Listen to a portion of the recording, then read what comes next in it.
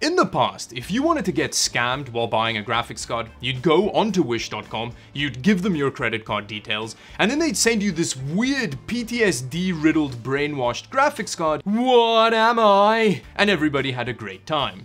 The thing is, these graphics card scams are starting to remind me a little bit of Wildebeest. First, they migrated from eBay onto wish.com, and now they're migrating from wish.com onto a more legitimate seeming marketplace, Amazon.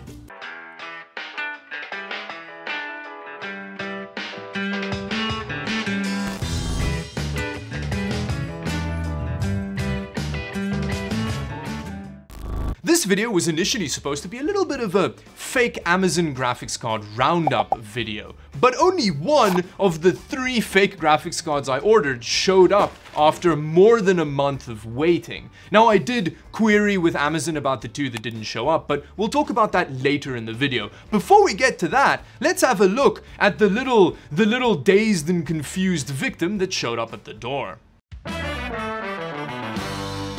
Another day, another scam graphics card unboxing. I actually really like doing these unboxings because they're like a lucky packet of deceit. You never really know what you're gonna get.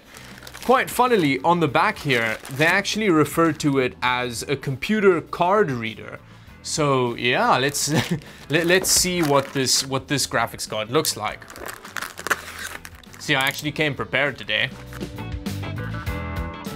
Give birth to that box. There we go. That is a very, very plain cardboard box that opens this way around. So let's do. Oh, there we go. So we've got another bubble wrapped card with a blank CD. I'm guessing this is the drivers that you need to get this running. And then here is the graphics card itself. So let's open it up and see what card we think this is.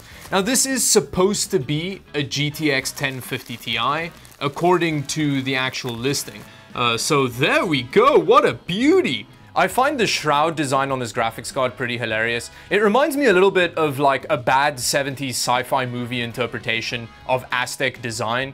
It makes me feel a little bit like if I plug this graphics card into a system, it's gonna unleash some terrible curse onto my house, which is gonna turn my firstborn son into like a sentient head of lettuce. Now here is a real GTX 1050 Ti, and as you can see on the surface, they look very similar, especially if you're not a neckbeard like I am. If you look on the back as well, they do kind of look pretty similar. There are a couple of changes though, but you do need to know what you're looking for. The first one is the memory modules aren't actually on the back of the PCB like they are on the fake graphics card. Another thing is the real 1050 Ti doesn't actually have an SLI finger because the 1050 Ti doesn't support SLI, so that is a pretty big giveaway that this isn't a 1050 Ti. But one of the most important differences, and one of the ones that's the easiest to look out for in my opinion, is the rear I/O difference on the 2 graphics cards. So as you can see, the 1050 Ti, being a reasonably modern graphics card, has a display port, an HDMI port, and a DVI port. It doesn't have this loser Triassic VGA port on it. So I think what I'm gonna do now is I'm gonna plug this into a system and we're gonna see what it thinks it is.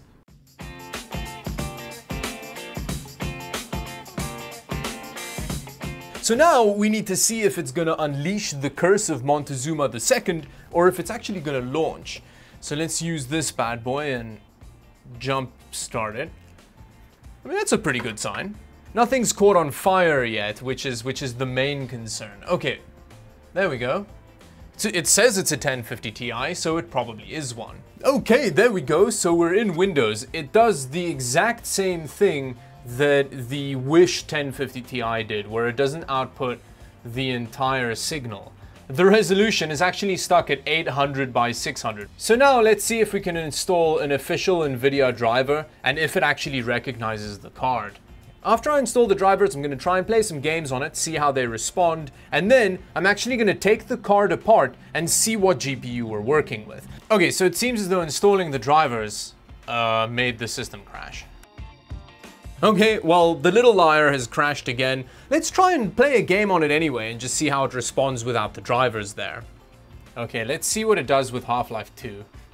Okay, there we go. It seems to be rendering Half-Life 2 okay. Again, it's not letting me go above 800 by 600. Okay, well, an 800 by 600, as you can see, it looks pretty terrible, but it is running. I mean, I guess if all you want to do is play super low resolution Half-Life 2, you can do that. Ow, don't shoot me. One of the things that's always bothered me about Half-Life 2 is who the hell just leaves a bunch of exploding barrels lying next to a railway line? That just seems highly irresponsible. See what is under there. Okay, so let's take it apart and see what GPU we're working with underneath this shroud.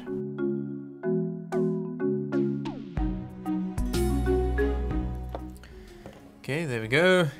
Ooh, that's a very used looking GPU. It's so rusty. Okay, so now we're gonna clean it off and we're gonna see what's going on there. Again, my money is on the GTS 450. The plot thickens because they don't actually say what the GPU number is. Did they sand it down? Well, let me give it a bit of a better clean and just have a look under there. Okay, that's pretty weird. I've never seen that before, that the actual GPU die number isn't on the GPU, because usually with NVIDIA GPUs they have it on there. Let me show you what I mean by taking apart the wish card, because that still had the model number on it. Okay, so as you can see here on the wish card, it does actually say GF116 with a couple of extra numbers there. If you Google that, it tells you that this is a GTS 450 revision 2. Now, if you put the two next to each other, you can actually see that they're the same GPU. I mean, this new Amazon fake card is almost definitely a GTS 450 as well. The GPUs look identical.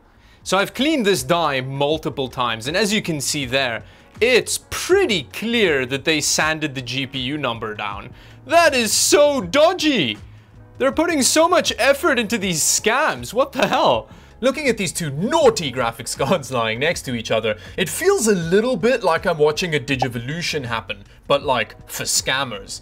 They're both clearly from the same origin, but the one is just a more evolved version of the other one. So let's throw this one back in a PC and just confirm with GPU-Z what graphics card this really is. Let's see what GPU-Z says of all of this. Because GPU-Z is really good at sniffing out a rat. Ah, there we go. See, that's all you need to do. You launch GPU-Z, and then it tells you that it's a fake GTX 1050 Ti. It gives you a warning here. As you can see here, it has a GF106 GPU in it, which is a GTS 450 like I thought it was. Although, bear in mind that the Wish graphics card is actually a GF116, which is a GTS 450 revision 2. It's a little bit newer, but they are functionally the same GPU. So now that we've unraveled the mystery of the new and improved fake GTS 450 scam card, let's talk a bit about the two graphics cards that didn't actually show up. Now, before I get into this, I just want to again reiterate, I'm talking specifically about Amazon Canada here. Amazon.com seems to have pretty good control of the whole scam situation. There were a couple of cards that looked like they were scams, but they were hidden under search results and they were quite difficult to find. Whereas on Amazon Canada, if you search GTX 1050 Ti, in a lot of cases, the first result that shows up is a scam graphics card. Now, this is the card that I did a video on, and this one is obviously a scam because there are a bunch of reviews telling you that this is a scam graphics card.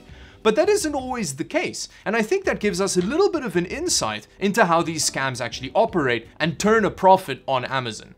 So what they do is they list the fake graphics card and then have a bunch of people buy them because it takes about a month for the cards to actually arrive. So when they do or don't arrive after a month, people start complaining in the review section of the product and then people stop buying it. But there's like a month period where that listing from that seller is profitable, and then I think they just kind of start over again. Now, luckily, Amazon does have buyer protection in place, and it's not really their fault. If you have an open marketplace on the internet, people are gonna use it to scam other people. It's just natural at this point, like, I don't know, the migration of wildebeest.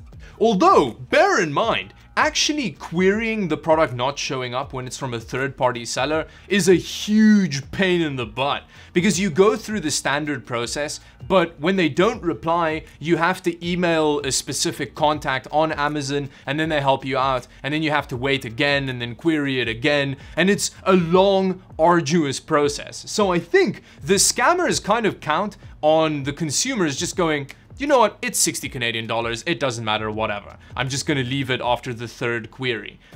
So yeah, I kind of think that's how the profiting works there, but at least Amazon is willing to help you out if you put in the legwork. And with that, it brings me to the end of another scam graphics card video. If you enjoyed the video, please like and subscribe to the channel. I'll do a follow-up video if any of those two graphics cards do actually show up eventually. If you want to figure out how to fix one of these scam graphics cards, I've actually done a video on that before, so I'll have it linked in the description.